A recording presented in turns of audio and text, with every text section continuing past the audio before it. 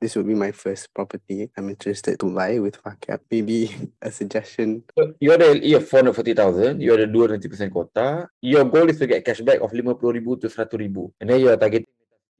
That's what been suggested by Fakap. The cashback is basically just for saving. There's no urgency in the cashback because I think my plan is if I got the cashback, I'll just park it ASB or Tabung Haji or somewhere. Then you're very clear, right, with what is your goal, right? If your goal is to maximize on cashback, you cannot buy you don't have cashback. The recommendation must come based on your goal. So if your goal is X, then you got to buy property that brings you closer to your goal.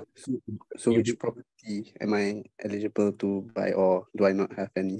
No, you've got two options. Number one is Yuna dekat Nilai. Second thing is Miss Chia dekat Sepang. So these two on 100% loan should give you roughly about 100,000 cashback. These are options available to you lah. Okay.